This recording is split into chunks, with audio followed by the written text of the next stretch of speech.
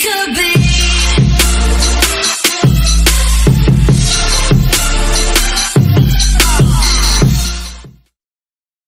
The fans have mixed feelings. Oscar Isaac has been tapped by MGM to play Gomez Addams in the reboot of the cult franchise The Addams Family, and fans have mixed feelings. Isaac, fresh off of his second appearance as Poe Dameron in The Last Jedi, is reportedly in negotiations with MGM to play the father of the Addams family.